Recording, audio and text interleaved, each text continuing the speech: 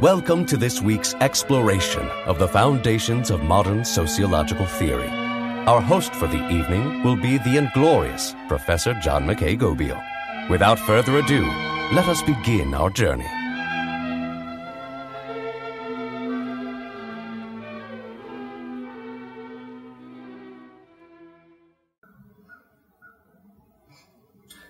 Hello everyone, and welcome once again to Sociology 302, Foundations of Modern Sociological Theory. And today we're going to be looking at Emile Durkheim's The Division of Labor and Society, published in 1893. This work, along with some of his other foundational pieces, such as Rules of the Sociological Method and Suicide: A Study in Sociology, and along with his work in the Sociology of Religion, proved to be some of the more lucid pieces of sociological theory that we'll read this semester.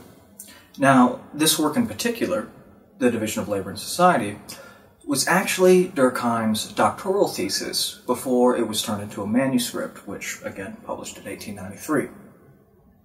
Now, again, I do find this piece to be particularly illuminating as one of the earlier attempts to draw some sort of, I guess you'd say, empirical measure of some of the theoretical concepts being demonstrated in the work. And so while we might not see such a clear line between empirical reality and theoretical reality, say in the works of Marx and the works of Marcuse, here we find that Durkheim is trying very hard to draw a link between what he sees as measurable outcomes in society and these theories that he's proposing. And so one of the things you should pay attention to, along with the general premise of his arguments, is how he attempts to develop a methodology for demonstrating his theoretical ideas. Before we get too far into it, though, I do want to talk about a couple of the general ideas that we see in this work before we really get into it. The first, of course, is this idea of the division of labor. Now, you have most likely heard this phrase before, although you may not necessarily know exactly what we're talking about. But it has been an idea or concept that's been explored to a great degree in political and social philosophy. I suppose the most well-known progenitor of the idea would be Adam Smith in his theory, or in his, I'm sorry, not theory of moral sentiments, his work, The Wealth of Nations, or in Inquiring the Cause and Consequences of the Wealth of Nations, where he discusses this idea of the division of labor in relation to production. And he uses as an example, and it's one we're going to return to, this idea of a pin factory, where they are manufacturing pins, or essentially just, push pins, like a little needle point and a little ball at the end, and you use it for various fabric-based needs. One of the things that Adam Smith was talking about in regards to this idea relates to the ability of individuals working in tandem by breaking down aspects of the labor process, allows them to produce a great many I guess you'd almost say exponentially more product than they would if they were all producing individually. So using this example of the pin factory, we see that, or we can think of an example where one individual is producing a single pin by themselves.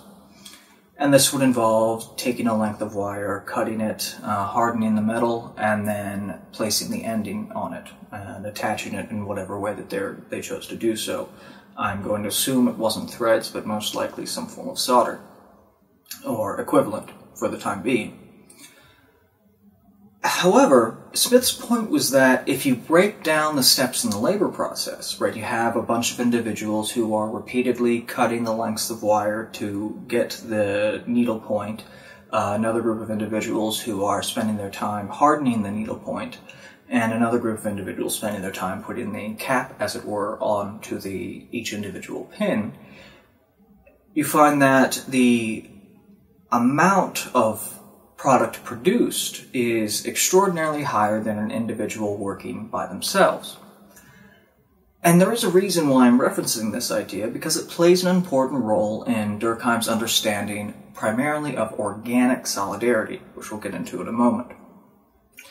But the fact remains, social and political philosophers have been deeply interested in this process of the division of labor and what role it plays in our ability to produce goods and services and its role in our understanding of society generally. And so moving forward, as we talk about this work by Durkheim, we also need to keep a couple things in mind and a couple of the arguments that he made. First and foremost, as may have been mentioned in previous lectures, Durkheim was in effect trying to develop a science of morality. And so here we see him trying to adapt his ideas of this science of morality into a workable, I guess you'd call it a framework of understanding for how individuals cohere or maintain their degrees of social order.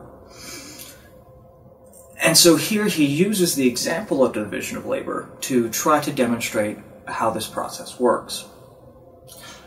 However, Durkheim is not necessarily or even specifically referring to production processes or the economic value of the division of labor. In fact, he is talking about the overall development of societies generally by trying to make an argument that all societies, to some degree or another, go through these stages in terms of increasing complexity of division of labor. And so much of the ideas or the beginning position for our understanding goes all the way back into antiquity, where we have a general idea of, say, tribal societies or small communities. With that in mind, we see a number of important points made by Durkheim, including the solidarity produced by shared morality, and this notion of that I would argue is fairly radical at the time, although he doesn't get much credit for it, and to be fair, he may not have been one of the progenitors of the idea, is that sex-based division of labor is actually the cause of major differences between men and women, rather than the other way around. And so what he's implying here is that men and women, on the basis of certain biological characteristics, obviously had certain constraints on what they could do for their communities. Of course, again, we're thinking back into antiquity, prehistory, into points of tribalism. And so females, of course, being having the responsibility for pregnancy and bearing children, thus ensuring the continuing generations of the tribe, were limited in what they could accomplish at certain points because of their pregnancy. And so this led to a break in the division of labor where certain tasks would be delegated to males and certain tasks would be delegated to females. And it is Durkheim's contention that before this point, the biological differences, primarily, I mean, we're not talking about sex-based differences, so in terms of like the genitalia and reproductive organs. We're talking more about the general structure of the body, say whether or not one is stout, wide, tall, strong, etc. And so what we see is that Durkheim is essentially making an argument, essentially making an evolutionary argument, that the long period of division of labor between men and women led to these dramatic changes in the structure of their bodies, thereby making them more capable of certain tasks and perhaps less capable of others. Though I'm not here to argue whether or not someone is capable of a particular task in our contemporary period, this idea is still a compelling one because it links together a number of disparate ideas or disparate philosophies or scientific perspectives to produce what I would argue a fairly cohesive argument regarding the rise of differences in body structure across gender. Now, of course, with that in mind, and this keeping in mind that we're also focusing on issues of, say, morality and collective consciousness, I want to move forward and talk a little bit about the general premise of his theoretical argument and how Durkheim sought to demonstrate it. So, if you would give me one moment, we will go ahead and switch over to the whiteboard where it'll be easier to demonstrate some of these ideas.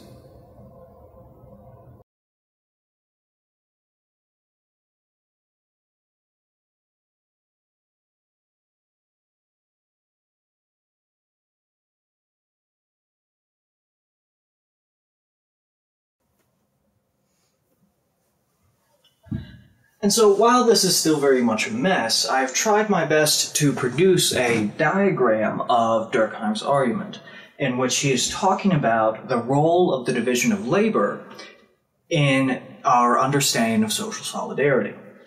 Now, in the reading, Durkheim does not give a clear-cut definition of social solidarity, although I do believe that we have a general idea of what he means by it. Mostly this idea of social cohesion, individuals working together, this idea that people are drawn together to form communities.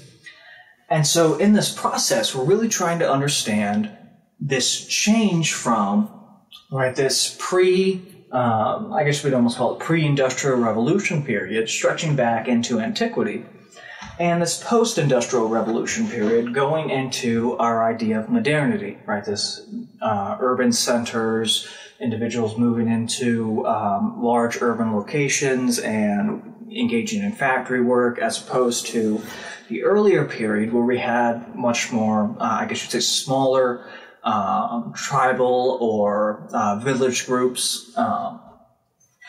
And so in this process, right, we are seeing the general premise of Durkheim's argument. But as I said before, there's a couple terms I want us to keep in mind, and we'll start with a couple of these up here. And I mentioned solidarity already, but really one of the things we're thinking about in relation to solidarity is this idea of collective consciousness. And so when Durkheim's talking about collective consciousness, he's really referring to this idea of shared morals and beliefs. Now, these shared morals and beliefs can take on numerous forms, right? They can be religious beliefs, they can be legal beliefs or legal prescriptions, they could be general norms and values, right? We can even go into Durkheim's work on the sociology of religion, where he draws this distinction between the sacred and the profane. Now, in this distinction, he's using these terms a little bit differently, right? And what he's essentially saying is that in religious life, we divide all of the empirical or material world into two dimensions, right? The first, of course, being the sacred, or something that cannot be touched, as it were. That's a poor way of thinking about it, but something that is cannot be sullied by the hands of individuals. And then we have the profane. And when Durkheim uses this term profane, he's not talking about it in the way that we think about it in terms of, say, profanity, where we have adapted and almost lost the traditional definition of profane, because it essentially refers to or matches the term that we use to describe the mundane, right, the everyday. And so for Durkheim, this distinction between the profane and the sacred, or I guess you'd say the mundane and the sacred, is really based upon a shared set of beliefs or values that take the form of collective or common consciousness. And so all individuals have to more or less agree to what is right or wrong on the basis of shared belief. And again, Durkheim argues there's a very, very strong role in religion when it comes to our understanding of shared morality. Now, these are all sort of tangentially important aspects of his argument, but really the argument that he's trying to make is that, well, here if we're looking at sort of pre-industrial revolution societies, and again we're really talking about, say, the European countryside as opposed to really any other group, but he argues, Durkheim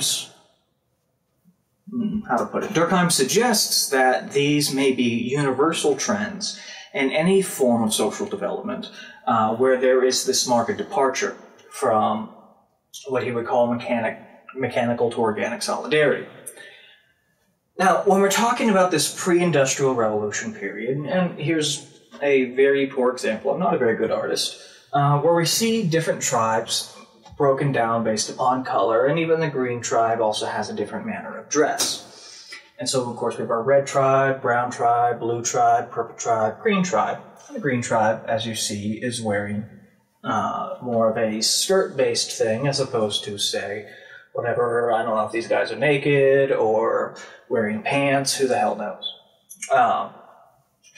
And in this period, Durkheim argues that there's a markedly lower level of division of labor, meaning that individuals, for the most part, right, these are agrarian societies, so they tend to be producing mostly what they need themselves. And so while they belong to these small communities, for the most part, everyone produces what they need for themselves, even though, there's going to be some minor trade going on. Maybe one member of the community has more chickens than cows, and another member of the community has more cows than chickens, and so they'll trade eggs for milk. But the idea still stands is that in these smaller tribal settings or smaller village communities, the individuals within them, the families within them, usually try to work, or rather their labor is based upon what we'd almost think of as socially necessary labor, right? So the amount of labor necessary to maintain one's life, maintain a degree of, how to put it, or rather just maintain a particular level of material consumption in terms of how much food one eats, in terms of a roof over one's head, so on and so forth.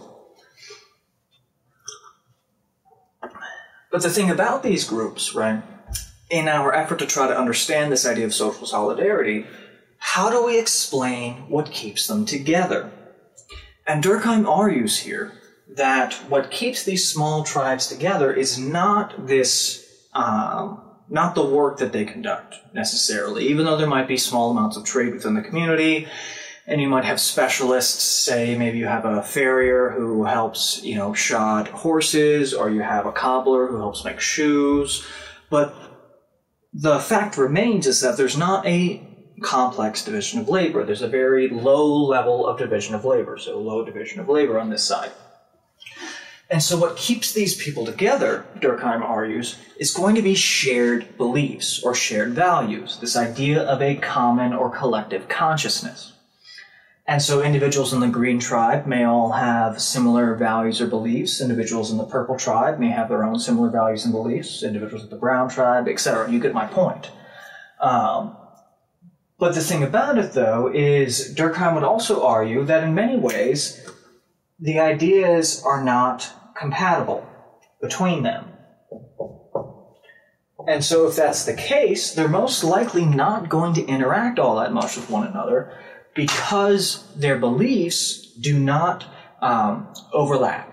And so it could even be the case, so in this example, I'm not trying to use any particular example, we'll say in the Brown tribe, there's the religion of Brown, which suggests that anyone who belongs to the Brown tribe, or rather the Brown tribe, can trace its roots back to the Creator. And all other tribes are not quite so holy, maybe. And so they look at other tribes and they look down on them. They don't want to interact with them. And maybe the Green tribe, being the ones who wear a different manner of clothing, look at all the other groups and say they are heathens for wearing pants, or maybe running around naked. We didn't decide that one yet. And I'm not sure we will, so whichever one you want. Just imagine they're naked or imagine they're wearing pants. Maybe you shouldn't imagine them, whatever, doesn't matter. And so in the Green tribe, right, they wear their robes and their whatever, and they look at all the other groups and say, oh no, these people are heathens for not wearing the proper vestments to praise our Creator being. And you'll notice I'm not trying to specify any particular religion here, precisely because Durkheim, while not necessarily a religious man himself, viewed the role of religion as one of the most powerful forces in generating social solidarity. And so for him, it mattered less what the contents of the religion were, and more the fact that it helps generate social cohesion or solidarity, right? It helps keep people together. And so by sharing the same values, sharing the same beliefs, it makes it much easier for these small groups of individuals to maintain that level of collective or common consciousness and to maintain that cohesion. However, one thing that we see occur, of course, is the Industrial Revolution. Now, this is going to play a major role in many of the classical social theories we look at, precisely because this was a dramatic departure from life as it was, particularly in Europe, of course. But this break from reality as it was into reality as it is proved to be one of the most significant changes in social life, and tore asunder a great many number of moral beliefs and shared moral beliefs that were used to, I guess you'd say, necessitate or justify the cohesion among these small groups. And so what we see occurring during the Industrial Revolution is this major shift from outside the main urban life and sort of rural agrarian lifestyle into a period where we have an increasing population density among urban centers, because that's where most of the production is taking place. This is where most of the factories are. This is where most of the people are starting to live. So you have all these people coming from the countryside and moving into these urban areas. But this does not address the problem of the lack of collective consciousness. And so what Durkheim is trying to understand is, how do we explain the solidarity among individuals in the modern period, where we do not see the same level of intercohesion as we do, or that we did in the previous period. And so Durkheim's argument is, I believe, a fairly elegant one. And he argues that this shift, right, this change from shared beliefs and shared values was a shift from these beliefs to an increasingly interdependent division of labor. And so what happens in these urban centers is that all these individuals are mixed together, and while they may have had their animosities beforehand, and while those animosities may maintain themselves, the fact of the matter is that they're still working together side by side. And so how do we account for this, right? What is causing this change? And Durkheim argues it is this high division of labor. And so with this increasing complexity in our division of labor, we see that individuals working in a factory, some of them may come from the red tribe, the brown tribe, the purple tribe, the green tribe, and they're all working side by side with one another. And at the same time, say maybe the individuals that, we'll say these people are putting together, I don't know, use a bad example, barrels. And so in order to put together a barrel, you need all the barrel staves, you need the cap pieces, you probably need some sort of steam-based device that allows you to bend the wood and put on the end caps. And so there's a number of pieces that are necessary. And what we see with this increasing division of labor, also as discussed by Adam Smith, is that you're going to have more individuals who are all working together to produce barrel staves. You're going to have a bunch of individuals working together to produce the end caps. And you're going to have a bunch of individuals working together to produce those steam machines that are necessary for them to bend the barrel staves in the proper angle that allows them to put a barrel together.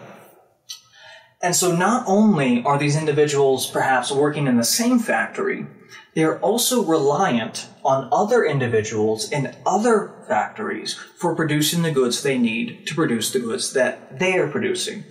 And so since they're not going to be the ones producing both the barrel staves, the cap points, and the steam machines, as it were, they need other groups to do that. And so there comes to be a increasing and more complex interdependence in the division of labor, right? Because in order for this factory, or I'm saying this barrel factory, in order for it to make sense, there's got to be a separate factory producing one thing, a separate factory producing another, and a separate factory producing another. And so it's this, Durkheim argues, this dramatic interdependence based upon the division of labor that serves to produce the form of solidarity that we see in the modern period. Right, this necessitated solidarity based on the fact that if we don't work together, things fall apart. And this is markedly different, again, from this early period where we see that individuals are far more likely to just have shared beliefs, and that's what keeps them together. So Durkheim refers to these two phases as mechanical and organic solidarity. Now that may be a little confusing because based upon our traditional usage of the word, we think of mechanical almost in terms of, say, a modern period. You know, we think of gears or pieces working together in tandem, and organic more as, you know, things that grow, maybe in an agrarian society. But that's not the way that Durkheim was thinking about it, right? So he saw that in mechanical solidarity, we see this shared cohesion from shared beliefs. And it was this set of shared beliefs that meant that individuals fit together without having to work together. And moving into organic solidarity, Durkheim argues that we see these groups form, in a sense, organically, in that it is not on the basis of shared beliefs or values, but on the basis of shared interdependence of need, right? The shared interdependence of need that arises with the complex division of labor and production.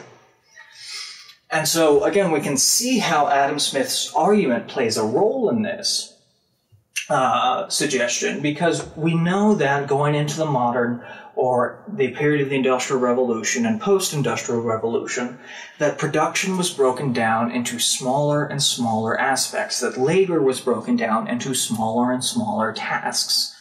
And so this required that all individuals work together to achieve some sort of common goal. And the thing is, though, is these individuals still do not have the same sense of morality. They may have the same sense of morality stretching all the way back to their tribal days. And so it is, by its very nature, important for individuals to know that they are codependent on one another in terms of production and in terms of producing basic necessities in order for their lives to continue to work. And while that may not necessarily be a explicit thing in everyone's everyday life, Durkheim argues that it's this shift that allows for solidarity to maintain itself post-mechanical period. Now, how would he demonstrate this? And here is where, as I was mentioning earlier, there's this great emphasis on trying to link empirical reality and empirical measures to our understanding of the social world. And so here he uses or focuses on the legal systems in place during periods of mechanical solidarity and organic solidarity. And the argument is actually a fairly simple and elegant one, because he suggests that all legal systems in turn serve as an outgrowth of the shared morality or collective consciousness or common consciousness among a group. And that within these legal systems, it becomes important to denote that someone is defined as a criminal when they violate the rules and norms that people commonly agree upon, right, in their collective consciousness. So it's not that they are, how did Durkheim put it?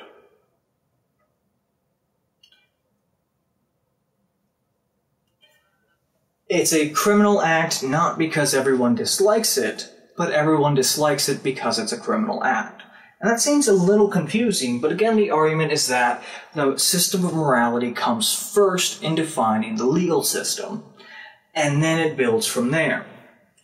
And so Durkheim goes on to argue that within any legal system, there's going to be a mix of repressive punishments and, see if I don't butcher this word, restitutory punishments. We'll say that that's the right way to say it, like restitution. I don't know if that's how you actually pronounce restitutory, but we'll pretend like it is the right way. And so he argues that we can look at the types of punishments prescribed for certain criminal acts as a way to determine the level or type of solidarity that exists in a society. And so looking at the period of mechanical solidarity, Durkheim argues that what we see in the legal sphere of these societies is they tend to be dominated, although they're not entirely repressive punishments, but they are dominated by repressive punishments. And what we mean here by a repressive punishment is anything that is done to punish an individual for violating the social or moral contract of the community of the tribe, with the idea being that it serves to reinforce the existing moral order, right? And so if you see a bunch of people being punished for, I don't know, stealing from their neighbors, right, and they are, I don't know, maybe they're whipped, they're each given 10 lashes for doing so, for stealing a cow from their neighbor. Right, the purpose of these laws, Durkheim argues, is to, I guess you should say, emphasize and how would you put it? Yeah, don't use the word So emphasize and bring forward the existing moral order. So by bringing forward this existing moral order, by punishing, right, we can see how the sort of visceral, visible, repressive punishments serve to create almost an iron law of what should be done and what shouldn't, because it is based primarily within the form of collective or common consciousness. And he argues that what we see changing over time alongside this shift from mechanical to organic forms of solidarity is that the punishments in the legal system can no longer be based upon a shared sense of morality, because we have all these different groups running into and working alongside one another. And so while members from the Green tribe are going to have certain moral beliefs as to what's right and wrong, members of the Purple tribe are going to have certain moral beliefs as to what's right and wrong, members of the Blue tribe are going to have certain moral beliefs as to what's right and wrong. The fact of the matter is that they're not going to see eye to eye as to what is morally right and morally wrong. And so this leads to problems in the exercise of law and in the punishments that are presented, right? Because you're not trying to reinforce the existing moral order here, because the moral order is diffuse, right? It is not something that is shared within the common consciousness any longer. In fact, it is usually based upon existing or previously held beliefs. And so Durkheim argues that what we see are dominantly restitutory punishments.